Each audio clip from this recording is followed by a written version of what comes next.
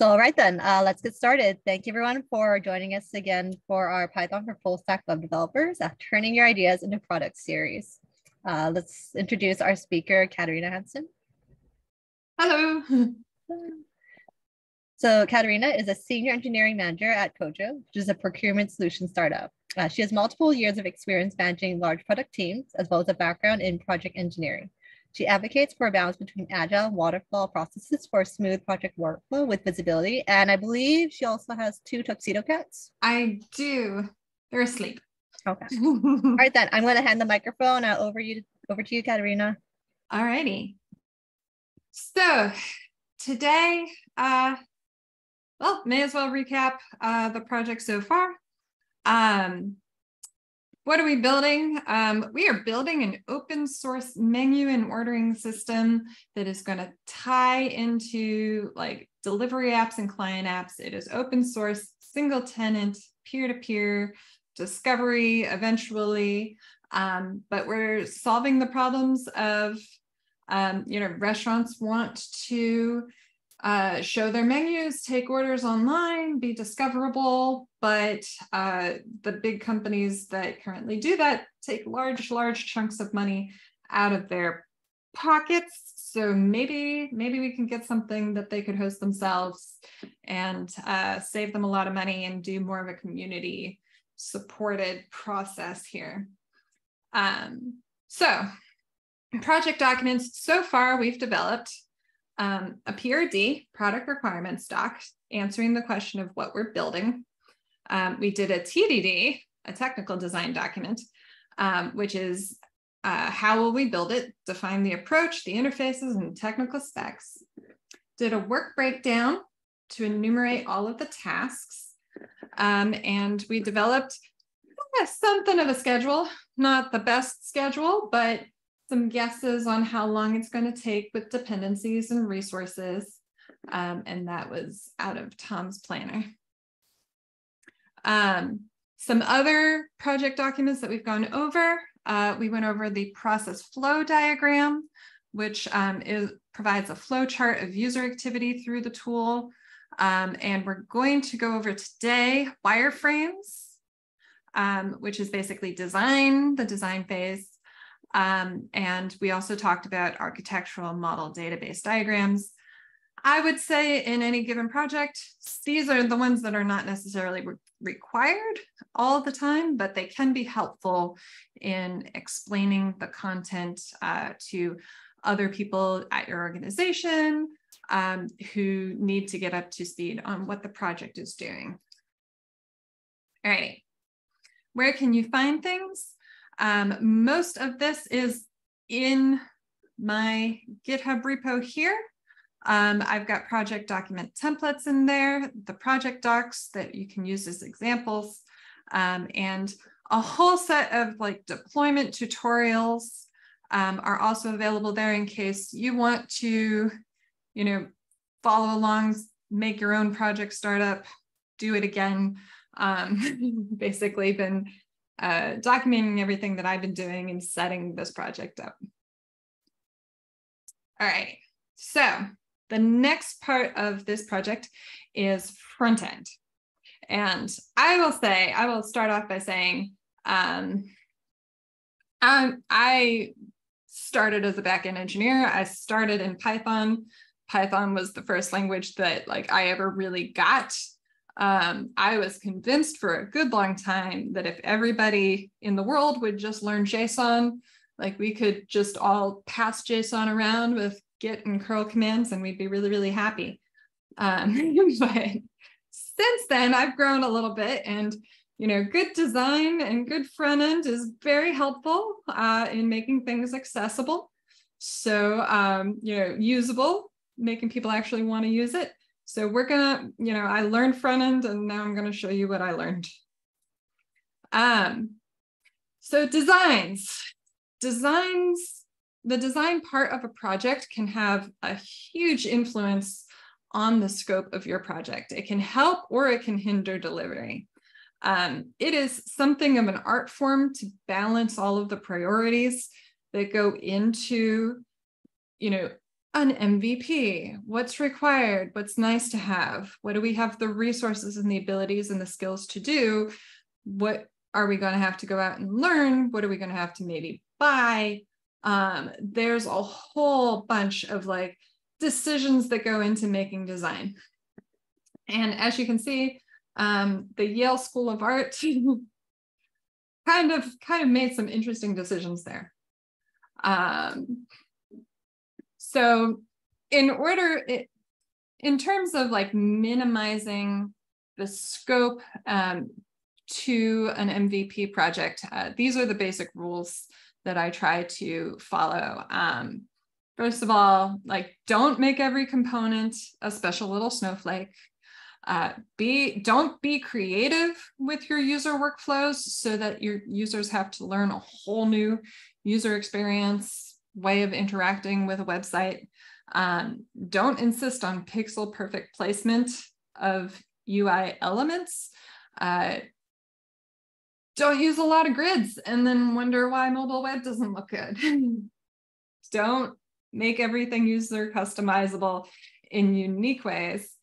Don't insist that every feature you've dreamed up is highly important to the project.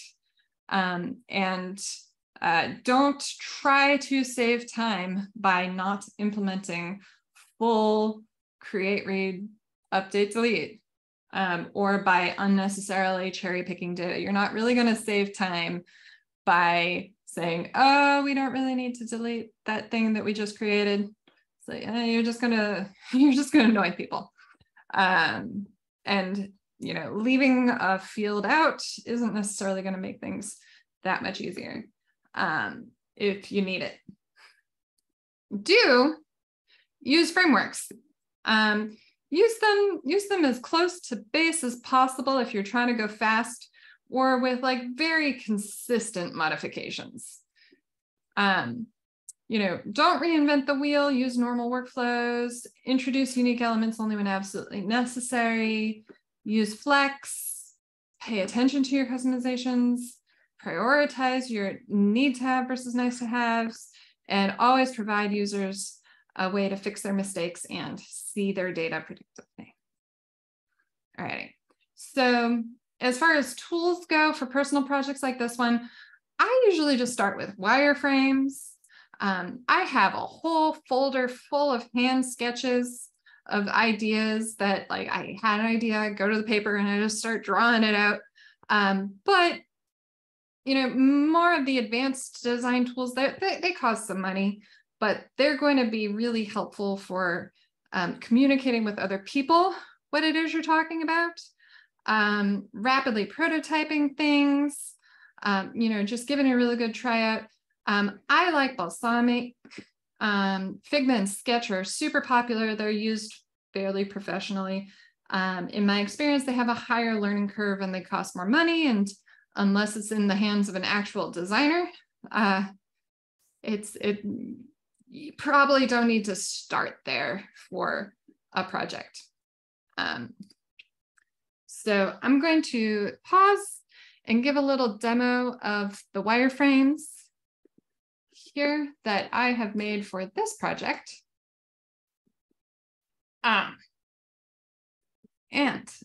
So this is Balsamiq. It's fairly straightforward to make some wireframes. This is basically a browser component, and then you just kind of drag and drop things into the page. And you can delete things, you can add other things. It's really, just like really straightforward. Let's see, I got common image. It's a little image here, right? You can make notes, you can drag stuff around. It's really fast. And one of the real benefits of a tool like this is that it is a wireframe. It is really basic. And people are going to focus on the usability more than like the design choices that are involved in any given design. So yeah, I have a little login. The first page that my restaurateur is going to land on is going to be their menus. And so this is kind of like sketching out a potential way of entering in menus. Then I'm like, okay, you know, they're also going to have restaurant locations. So I'm going to need a different form. Oh, I'm going to have to schedule the menus against the locations. How do I do that? What is that going to look like? So like, this is, you know, an idea. I don't know how actual feasible this is going to be to build, but it's using fairly standard components, so maybe. I had an idea that like, okay, if I'm going to be doing scheduling like this, it would be really nice to have a calendar that I could view the schedules on by like location and menu, maybe do some filters and then show, you know, like the schedule on a full calendar as a preview. So I can make sure that the information here is right, get a good visual representation of it. I added a preview at the end of like what I think maybe the menu would look like would be as kind of a placeholder. I've also got this is the restaurant builder versus the order manager. We have not built out the backends for that. So the designs on managing incoming orders can probably wait, but I'm just putting a little placeholder button over here to remind myself that I'm probably going to need that at some point. But yeah, nice little components and such. Okay. Wireframe demo.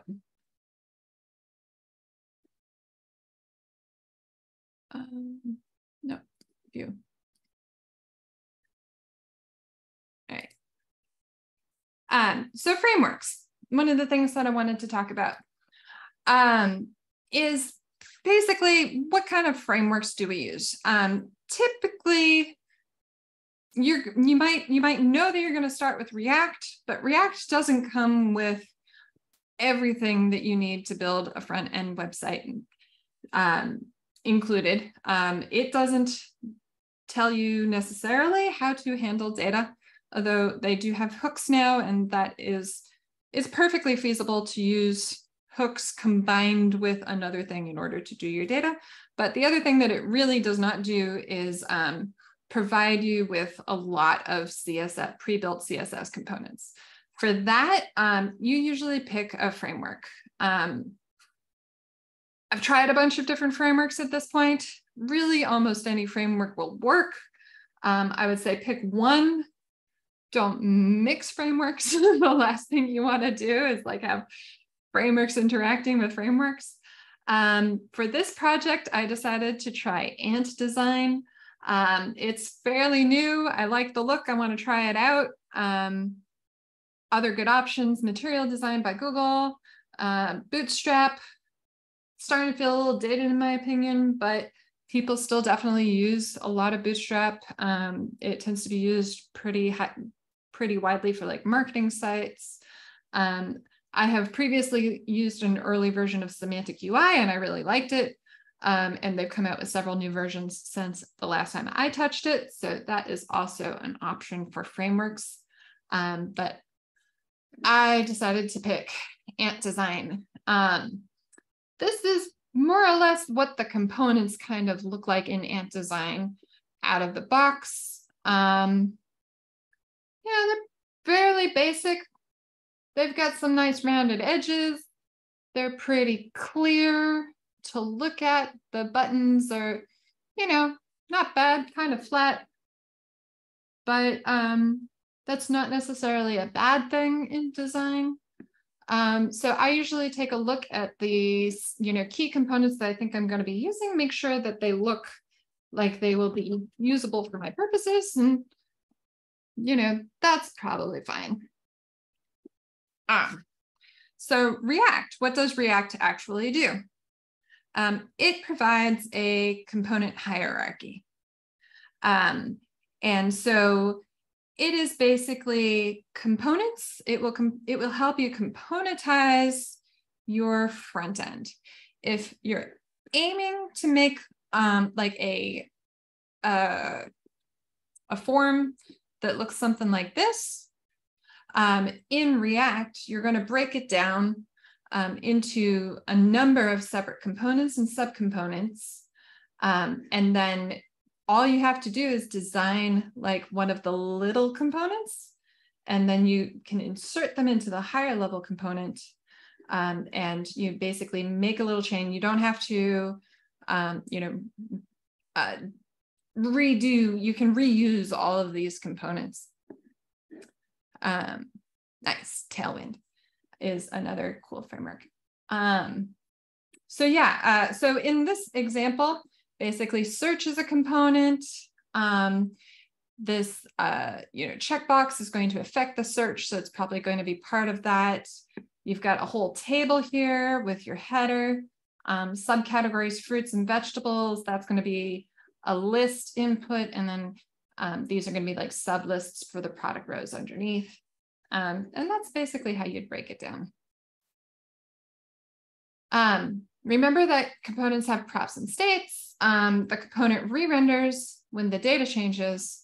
The only components in the component tree, only the components that are in the component tree that are affected by the change should re-render ideally. And so it's important to place the data change at like the right point in the hierarchy, so that you don't have to re-render a tremendous amount of information. And so this is like my attempt at a front-end technical design document.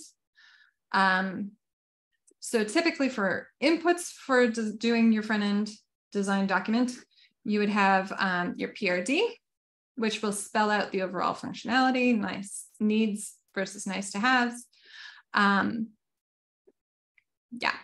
Wireframes that help you break out the component hierarchy. The data flow UX should work. And you can get really far with like placeholders and just the native CSS. As far as I'm concerned, the detailed designs, they're there to make it pretty. They will provide you CSS specs and the final assets.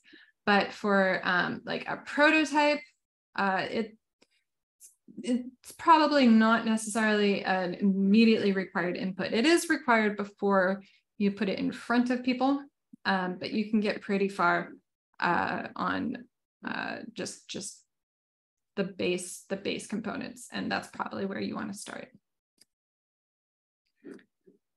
So high level, the pages that I am making, I wanted to have a router.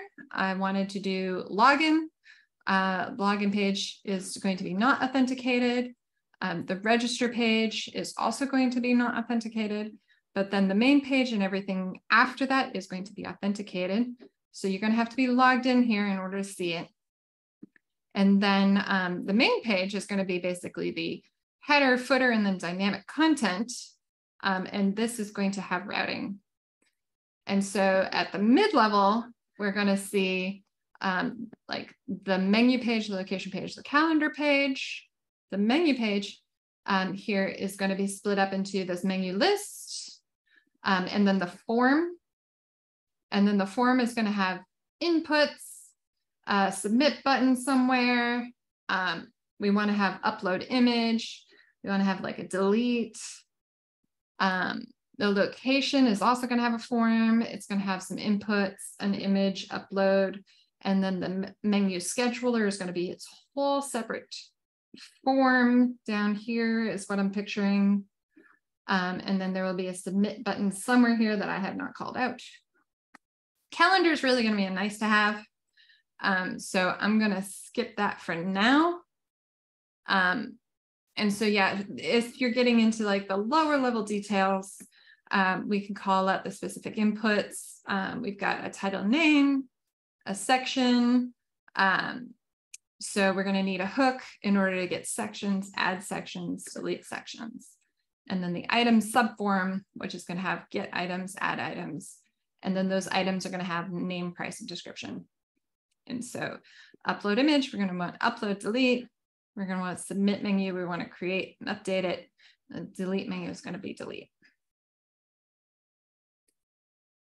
And then, yeah, this is like the nice to have.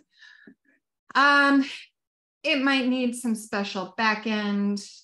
I might have to do some calculations in order. I'm not 100% sure what the data format for this calendar element is going to look like. It might be nice to do that type of processing on the back end and just have a special endpoint that my front end can call in order to get that, you know, nice and formatted. It probably needs a special, if not a completely custom component. I did look into a few. These giant calendars do tend to be paid components, which is interesting, but there are definitely ways to like make your own. More research is needed and some prototyping, which is why it is in the nice to have bucket right now. All righty, so what did I do? So this is going to be the demo. All right. So locally, we're going to take a look here. If we're in the repository over here, and let me see if I can, I don't know if I'm going to be able to zoom this in too far. Zoom. Is that no, that's too small. Okay.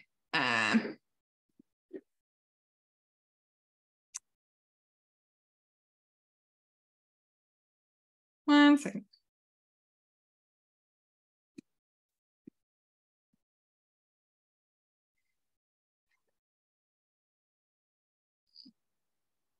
Sorry. I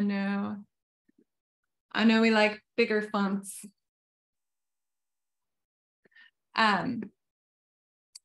So I have set up in the client folder, basically a create React app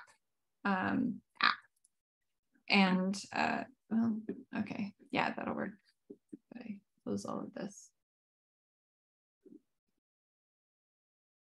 So create React app is a really simple way to bootstrap a React application. You basically install a couple of things with npm, and then you type like create React app and the name of your app, and it will make you a whole React skeleton. There are still a few steps after creating the skeleton to getting it deployed to AWS. And that was a bit of an adventure.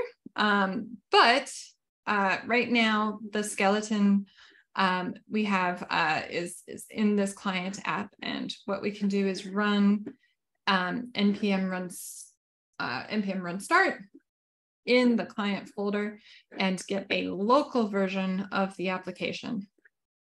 So this is actually my local host 3000, and this is the register page that I have put together. And it's basically, you can, you know, I made it so that you can register yourself a user. Registration's more for testing. I'm not sure that I actually want to keep it in a full production environment, but I'm just gonna, yeah, it should update. I'm gonna try this and then log back in there with that. And so we've got a login. And now I've got menus, locations, and calendars. And as you can see, like the URL changes with the buttons. So we are doing routing, and each one of these is their own special page component. So this is where we're going to build the specific page components. And then there's a logout, and we can check and make sure that once you are logged out, you can't go back to the menu page. And, you know, that seems to be less than ideal. Oh, Katerina, there's a suggestion for the shortcut key in the chat. Shortcut key. Control and the back apostrophe. tick. Okay, that might work better.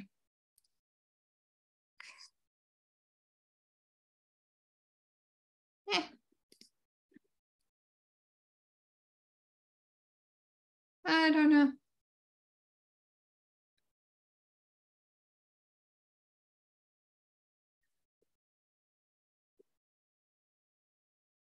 That doesn't seem to be doing anything.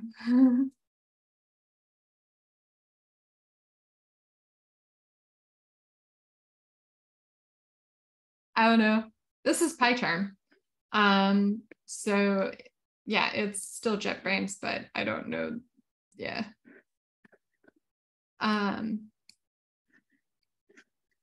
Okay.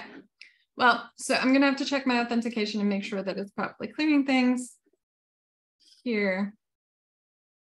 But that was the initial attempt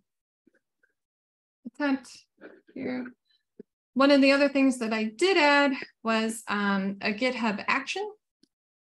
And so this GitHub action will deploy the client straight to S3, basically. And so now this is a new CI process that runs. It generates a build. I actually registered a domain name and pointed the domain name to S3, my S3 bucket that I am using to host the static website. And I pointed the domain name api.openrestaurantproject.com to the server to have, to the Elastic load balancer in front of the server to have a place to call the API. And then, yeah, it deploys it to S3 and does a release now. So on push to main, off it goes. And that is actually live right now. And somewhat broken, but yeah. This is the register and the login. And hopefully that will run and show basically the same thing. Here's my front end in the actual World Wide Web, pretending to be a real website. And if we go to API, instead, we should be able to see the API access. If you're here, you're probably accessing the API directly and incorrectly, but you can view the Swagger docs if you want to. They are still here, and you can go take a look at the repository from here too. There's a direct link. So yeah, we can talk a little bit more about the components that went into this.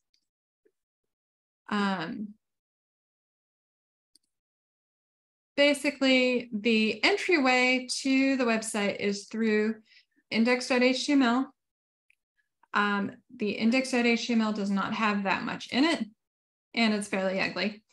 But the key things that it does have is this div ID equals root. And then we have the index.js, which grabs the element root, creates a React DOM around it, And we root.render the React app here in strict mode. And this is just a link to the app. This is the app in JavaScript. One thing is that I got like super frustrated with React router. I kind of hate React router, so I decided to try out Wouter, which is WOUTER, and it seemed like a very simple routing program, like routing component here, and so I have given it a try. And this is basically how you define your routes. I defined myself a specific private route in an attempt to protect these routes. So this should be able to either check to make sure that I'm authenticated, and if I am authenticated, route to the route that is a child, or redirect you back to the login. So that is in my auth. And then if we go back to app, there's a number of different component pages. So I've got my login form here. Now the login form is fairly basic. I'm using a React hook form, controller form here to do the controls for the form input. I've got a couple of inputs and a button, and then some links to the other places. And then on submit, we basically call this function, which calls login with your email and your password. And then login is coming out of this use context, off context. These are state hooks. And so you can update your state in your functions. So when the submit button is first pressed, we go ahead and we set loading equal to true. That way we have some time while it runs off to the backend to log you in. And then finally, regardless of whether or not it succeeded, you wanna put loading back to false. And then here I've got the next page, which is basically like, if the next page changes, I'm gonna return you a redirect instead of returning you this. So that's basically how I'm returning the redirect component instead. I found out afterward that Wouter actually does provide a hook instead of an element. So I can probably make this more efficient in line here than this little workaround that I ended up coming up with in, late at night. But it seemed to kind of work for the purpose at the time. So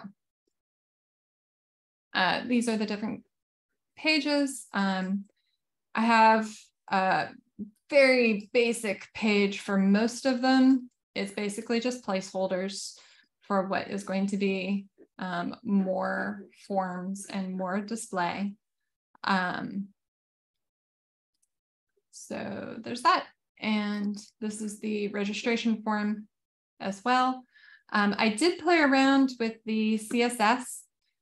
One of the things that you can do is basically, one of the hacks that I've seen a lot of people get into is you put the CSS like right next to the page or the component that you're modifying. You call it the same thing, .css. And then it's just really convenient to be able to, separate out your CSS, and then you can import your CSS right there. And then this CSS will apply to the whole component there and basically everything underneath it. Yeah.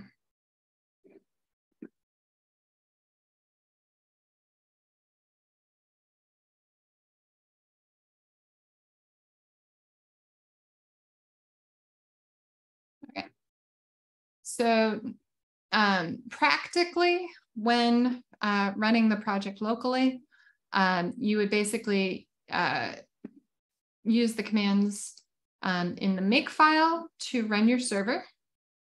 The server shows up in your Docker container here. So you would see here I've got my web and I've got my database under Women Who Code Full Stack Web Dev. So these two containers are what is running the server. And then in order to maintain kind of like the speed of iteration and your ability to kind of control things, you just run the local client, you know, on your desktop. And so it would point to your backend server in the Docker container.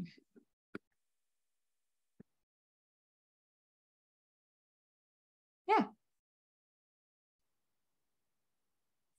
I also added both linting and prettier, which has been both fantastically annoying and keeping my code, you know, prettier and more error-free than it would normally be. So that was a bit of an exercise as well. That is what these prettier RC and prettier ignores, and then lint, ESLint RC and ESLint ignores are kind of doing. It'll ignore some stuff, but it's going to check the rest. So that's been fairly strict.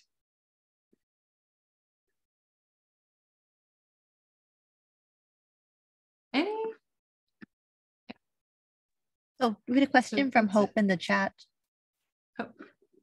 Can I click the link above the compilation? Which compilation?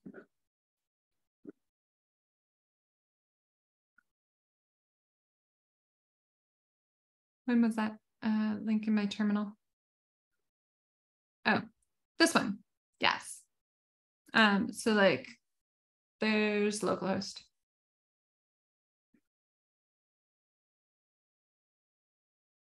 And I'm like,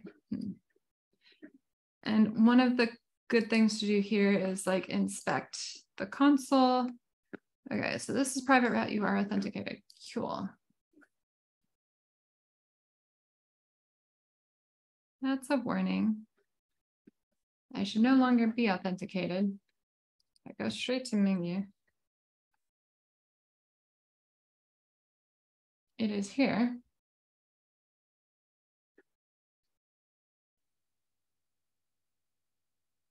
And it's definitely not showing me the authentication, but yeah, I'm a little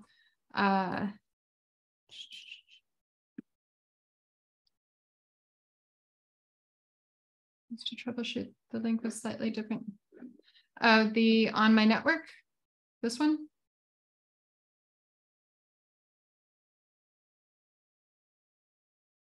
Yeah, that's just my local IP.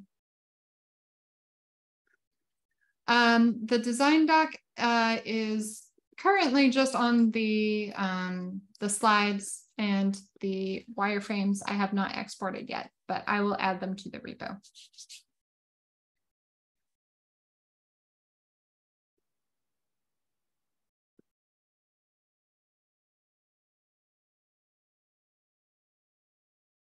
Yeah. Any other questions?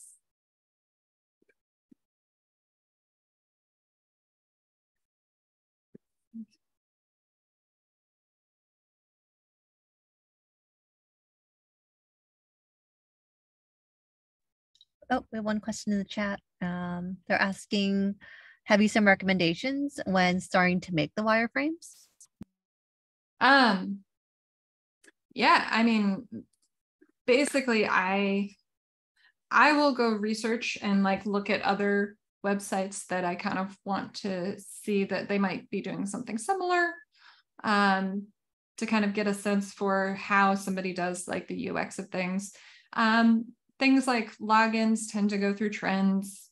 So it's usually fine to just be like, okay, like what is the, you know, the basic trend right now around logins?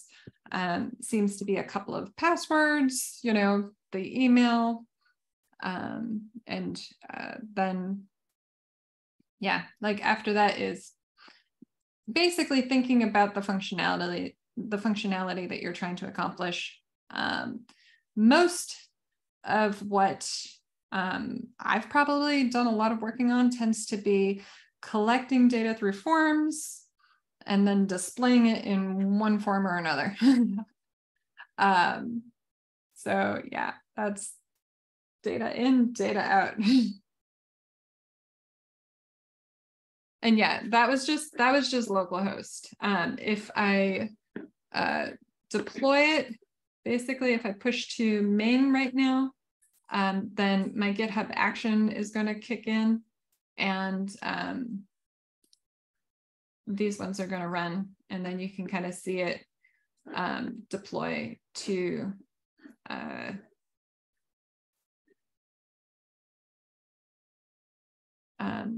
upload the build, you know, the zip artifact and stuff like that. It does zips of the builds and deploys things. So this runs, and then that is how I got it behind the open restaurant project on the actual internet. Yeah. But yeah, definitely the wireframes are a really good place to work out UX and ideas if you think that you know, if you're having trouble. Like the menu schedule right here, I've got something, I've been thinking about it. I'm like, okay, you know, I want to be able to set it active. I want to be able to pick the days of the week. I want you to be able to skip days of the week. So it really does have to be one day per week. You know, like, I don't remember why I said open closed, but that might have been, you know, if I select here, and that is, you know, selected. I don't remember why I had two buttons, but I put them both in there for some reason. Oh, it was probably to like set it for vacation versus setting your hours or something. Yeah, Figma's, if you've got access to Figma and you wanted to do wireframes, I would actually move over to FigJam if you can. Balsamiq is like super easy and straightforward. Like if I want to, you know,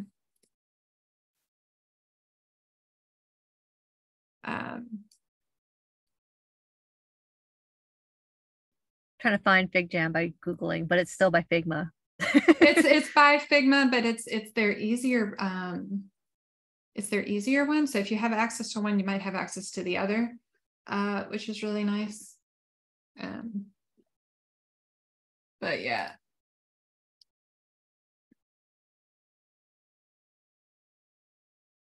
Right, so like, I'm going to have, you know, two passwords, password again, here's my email, here's my last name, here's my first name.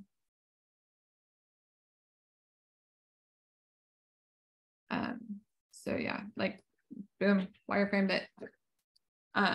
Register, you know, here, or if like you already have it, maybe, you know, back to login.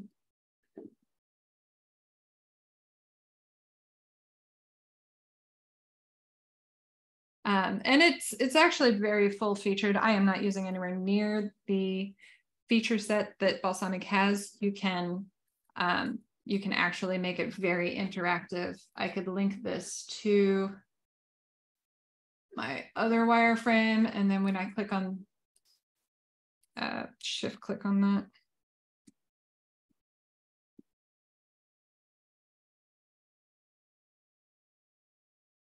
Come on, why do none of my keyboard ones want to work? I don't know.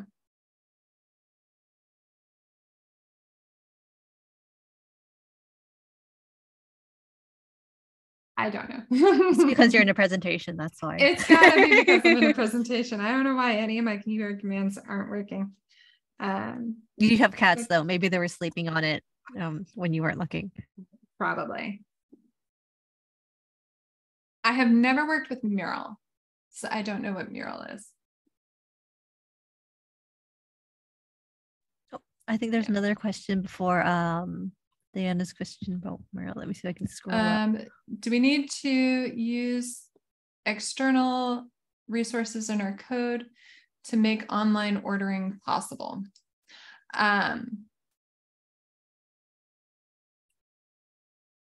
Yes, eventually there will need to be external resources used. There's a number of companies that kind of cater to the things that I'm looking to do though. And part of what I'm hoping to do is just wait until somebody tells me what it is that they use in order to do orders for that type of integration. Specifically things like credit cards and debit cards. You don't want to handle those at a startup, and definitely not at this stage of anything. So usually you partner with another company. They give you some code to like drop in the front end, and then they will handle credit cards and tokenizations and all of that. So yeah, you really want to handle as minimal amount of that as possible. So yeah, but setting up the rest of it first is kind of like 95% of the work. The payments tends to be a neat little add-on on top.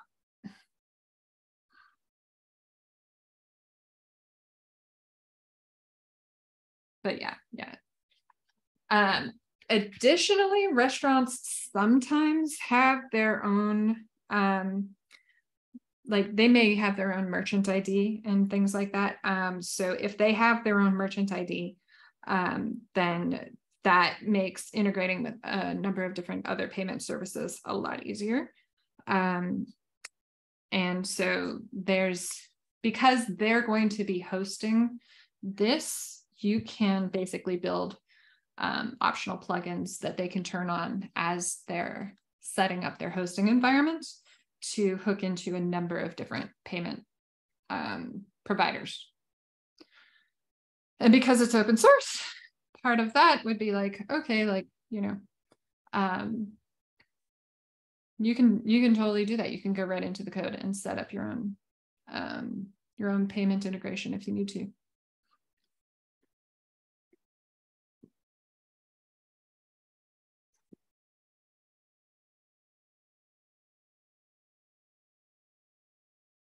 But yeah, we don't fool with credit cards.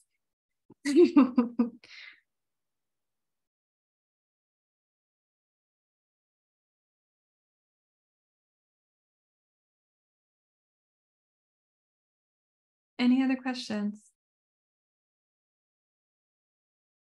Otherwise, it is 6 o'clock and I might be actually out of content.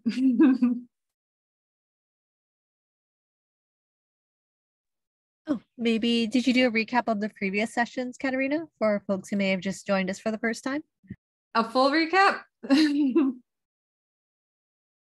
A quick recap. A quick recap.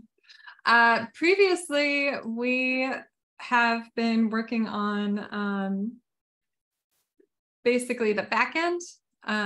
So back end, we stood up a Python Django server. We made a set of models, So these are the models that I have created. I'm using Django REST framework, so we put some serializers on top of that, and then a couple of neat little validators, and then serve them to the front end here. They're all very similar. It's all very basic because we're basically bootstrapping everything. So as we kind of figure out, what we need, what we don't, we can edit this. But I found generally a model view set to be more or less everything that, you need to kind of get started bootstrapping things. We did admin. We did authentication with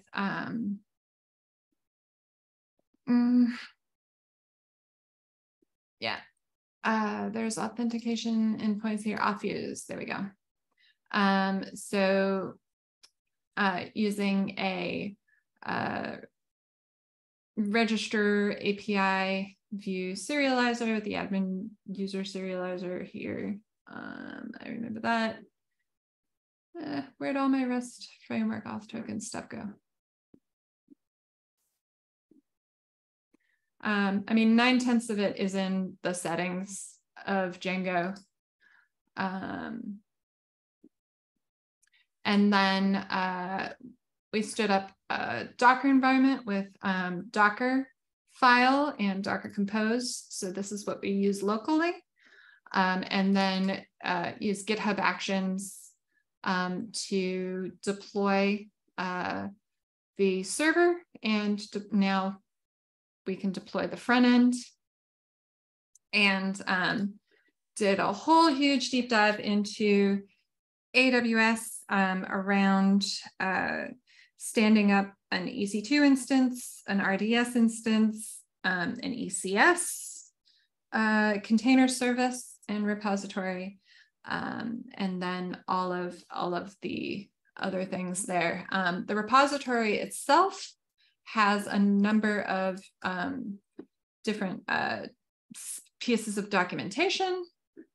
So you're free to look at that, and a number of straight up walkthroughs here on how to set up an Amazon service, basically, if you ever need to. Don't need to do it for this project, but if you want to do it for another project, there should be a lot of good information and walkthroughs in there. Yeah. And then also there's project doc templates. So for the PRD, if you ever need to do a PRD, this is a, not a terrible template to get you thinking.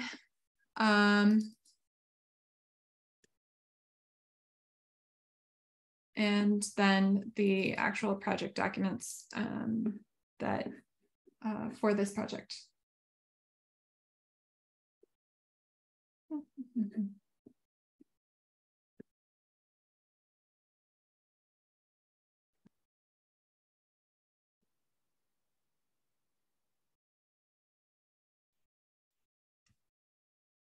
These look great, Katerina. Great job.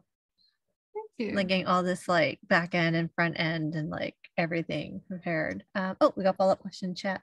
Yep. So Katerina, for you, someone's asking, why did you decide to learn or move to, I guess, front end from your original programming?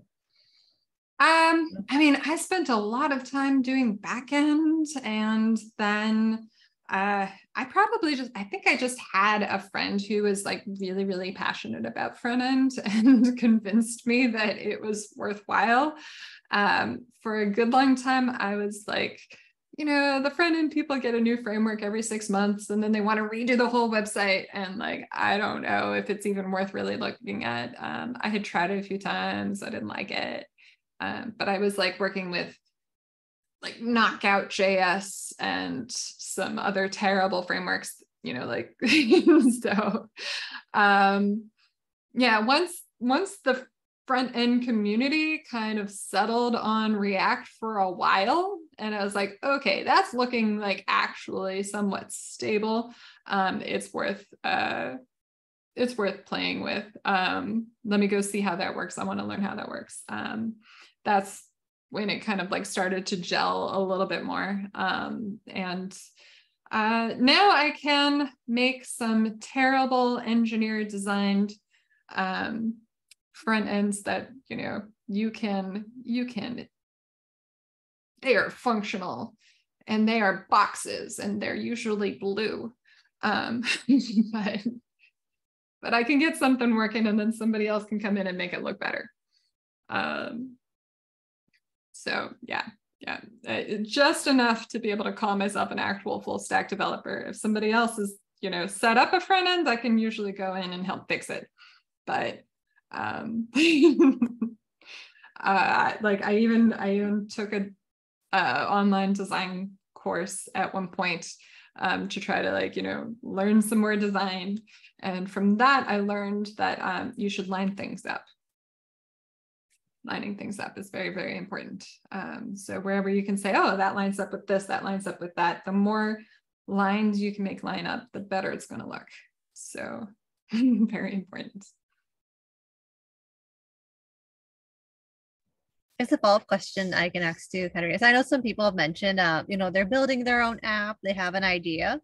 And I know like this one to you was an idea. So like, what was your thought process? Like, you know, kind of fleshing it out and saying like, okay, this can actually come to life. I don't know about viable business plan, but like we can actually make this into an app. Like, how did you, I guess, your thought process or decision making, make an idea into an app?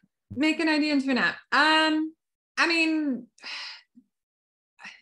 I guess like if you've been doing web development for a while and you kind of like understand it really well, then every problem becomes a nail and you can take the hammer of web development and just kind of smack it and see what comes out, whether or not it would help.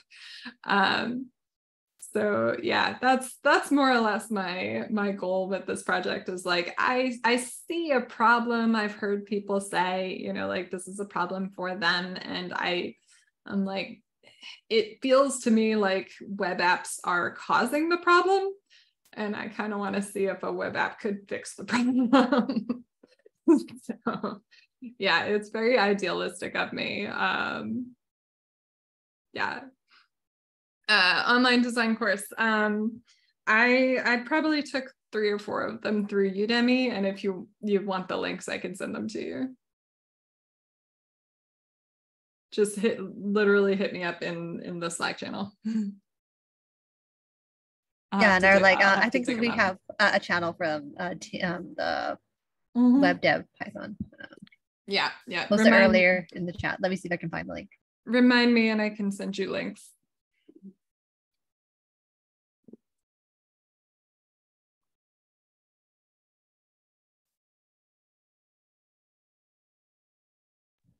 There we go. Web-dev-study-group. Not sure whether it's dash or hyphens. No, I'm just like hyphen it every. Yeah. But yeah. Yeah, that was like a quick session. Like, great job, Katerina. Just going over the flash. Like it's usually something we hand over to the designers, right? Like you say with our team, and like they take on the role of like creating the wireframes after you like said this is what this does. This is like, you know, as you the back end say, okay, this is where the data goes. But like if you understand like both sides, and like it's easier to have that same vocabulary and conversation, like no matter which side of the table you're on, instead of like, you know, going into what they call it, like a black box, the magic box, and you don't know which side the rabbit's going to come out. I love, you know, opening up the black boxes and looking around and making sure I understand what's going on in there. So like it's definitely been really helpful in managing teams to have like full stack experience. I manage teams that are both front end and back end. I've not yet managed an infrastructure team or a platform team, but I have managed data teams. So like having a good understanding of what my team is working on is really, really important. And so on like an almost daily basis, I work with designers and I'm constantly like, hey, could we make that more efficient? Could we make that more efficient? Like this user work, it looks pretty, but like, let's get the user workflow right. This is an MVP. What can we cut to make it easier? What can we use that we already have? What components can we share with other people so that their stuff goes faster? It's a lot of like, similar questions. And so, yeah, keeping it fairly simple and straightforward for the first iteration. I remember like my first project ever, I was making a PDF writer, and my goal was to get a single page with black text, size 12, Helvetica on the page, one word. That was my goal. And I'm like, okay, done. And then like from there, it like exploded. So, it's really easy to, once you, kind of like strip the problem down to, the bare essentials of what it is you need to like do the rest of it. And so this is very much like skeleton work in a lot of ways, right? Like it's almost the stuff that like I would do for any project. So just kind of getting it out of the way so that I don't repeat it. Like I don't have to like solving those types of problems once means that you get to solve the interesting problems more often. But yeah, I always kind of get stuck down like, oh, let me set up routing, let me set up authentication. How do you log people in? And then not get to the meat of the project for a while. So yeah, part of my hope is to help provide the skeleton framework so you get through that a little faster as well. I think, yeah, with a technical project manager hat, I'm like, if we already built something similar to this that already exists and we just tweak it, then we can utilize it for this new solution. And like, oh, the data is already being used here. But yeah, it's I know it's like I have that inner like thing too where it's like a problem, I want to solve it in a new way. But it's if it already exists, it's like, do you want to recreate the wheel or not? But yeah, I know it's that itch. Yeah. It's it. We have one last question, I think, and then we'll wrap it up for tonight. Sure. Diana, they're asking, I think it's like more career question. Like if you're asking if you're applying for a leadership position, do you think you need more technical experience rather than soft experience? I think you you're more like a senior engineering manager. So obviously you do need like the technical experience. Yeah. So I would say most managers that I've met were engineers at, the higher levels of the engineering organization, and they kind of just got pressed into management. They're like, you're the person who happens to be here, and we need a manager, and so now that's you. And if that person does not want to be a manager, that's not really great. I think that they need to understand that management is a different job, and that there are different skills that they will need to be good at management. It is not uncommon for engineers to become managers and then go back to engineering and then like give management another go and take a couple of times flipping back and forth before they really decide, whether they want to commit to management. I probably had more soft skills than your average engineer when I became a manager, because I had a whole separate career prior to software engineering that I was leaning on. So I switched into software fairly late, and I had done a lot of project management work for like the decade before I switched into software. So that really helped me kind of level up quickly, because I already knew how to do problems and solve problems and do projects and, work with others and work cross-functionally and get stuff done and push on people, which is also a big portion of software engineering. But I had to learn all the tech. So I did some, basically just self-taught a lot of the back end and then the front end, in order to get enough technical understanding to the point where I was effective at building things. And I love to build things. So yeah, now I view it more as like building organizations. So that's also a lot of fun for me. That's great. Yeah, and I think there's also kind of middle role now. They call it like a senior staff engineer, right? Where they're also like a people leader, but they still get like work done because it's just a lot of like different expectations and capacity like in the role. So. We have senior staff, we have TLMs, so like technical leader managers. It's just kind of like a junior engineering manager with more, more on the technical side, kind of stepping into management. Yeah, like definitely, you can be a leader and you can still be an IC, so individual contributor, but it is not a requirement to go into management in order to get promotions by any means. A lot of companies need people to lead from the individual contributor side as well. It depends on like the type of company, right? So yeah. Oh, this is great. Thanks so much everyone for all awesome questions and attending our session tonight. And Carrie, thanks so much as always. You're taking like this huge like bulk of content. I feel like you rewatch your videos like over and over again just to like people to download and like this like distill all like information. Like you said, like it's a lot. So like if people kind of like feel unsure that they can't keep up, like there are the recordings and you are available like in the Slack community and answer any follow-up questions. And it's been a fun project, right? Saying like actually building an app and like I don't know, I'm just gonna say Katerina see it like being used like so to be fun. I think yeah, you're in Oakland, right? So there's a lot of like food trucks. So food trucks, right? Like yeah, where are you gonna be? Let me know when you're gonna be open so I can go down and get I'm hungry. I know. And I don't want the big companies taking 40% of the profits on these restaurants. Like that's ridiculous. No, right. Yeah. That's ridiculous. They don't need to. This is not that hard. It's a good open source app. So yeah, looking forward to it. All right, so let's wrap it up. Thanks everyone for joining tonight. Good morning, good afternoon, good evening, wherever you are, and we'll see you next time. Bye-bye. Bye.